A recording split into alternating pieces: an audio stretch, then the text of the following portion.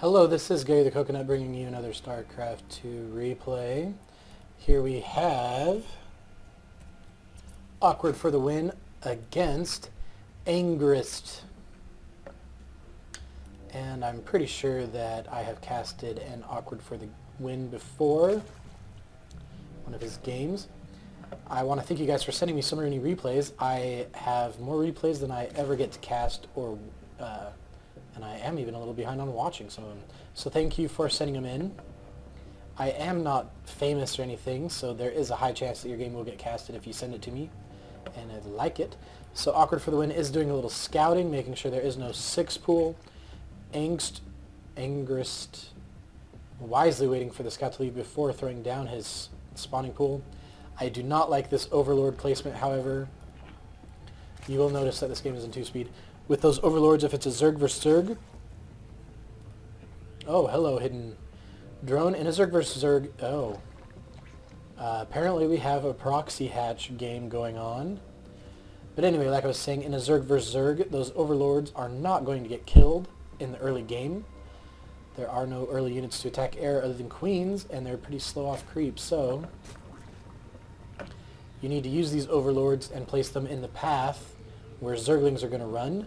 So I would go ahead and throw an Overlord on top of this island, on top of this island, in front of the ramp. Who cares? It's not going to matter. But definitely I am not going to have them scouting my spawning pool and Roach Warren. So let's see what Awkward for the Win. His strategy is going to be to make a lot of drones to fund his proxy hatch. Because sometimes, even though Zerglings are so darn fast, sometimes they're just a little too slow. And it's better to just get them in your opponent's base. So our Angrist, who has not done a single thing of scouting, has he? Let's look. No, he has sat on his base. He did scout from his spawning pool to this part, but no, he hasn't done a lot. He does not know that there is a hatchery in his base.